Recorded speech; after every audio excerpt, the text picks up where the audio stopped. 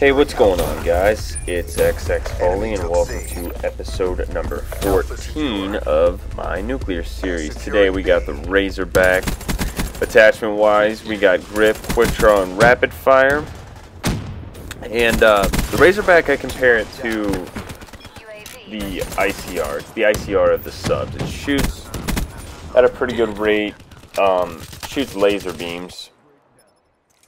However, it's pretty weak. So you might want to put a long barrel on it. I put rapid fire on it just to make it shoot a little faster.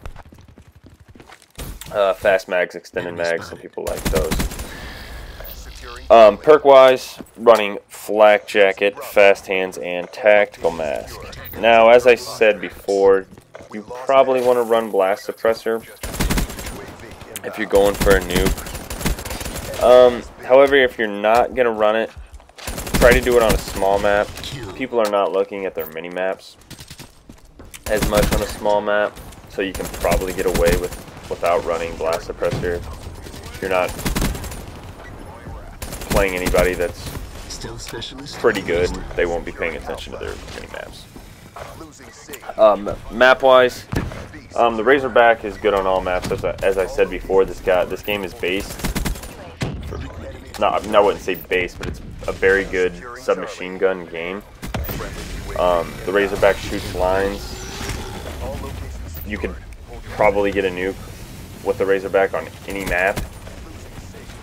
It's unlike the other submachine guns. You don't really need to just try to do it on a small map. You could do it on a big map.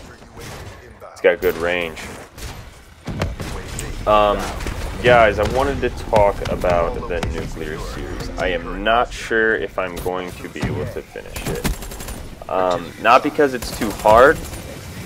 I'm not going to quit trying to do it. This bullet lag, I don't know.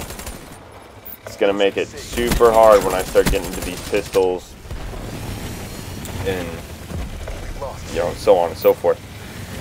I just rewired everything.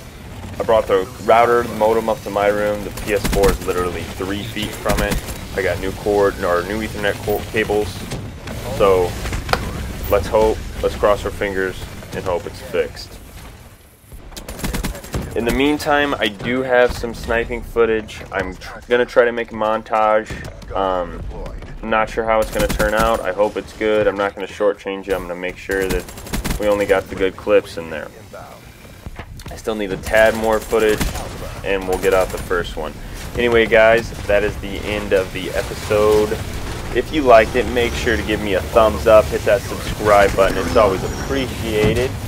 And make sure to go follow me on Twitter for upload updates. As always, thanks very much, guys. Peace.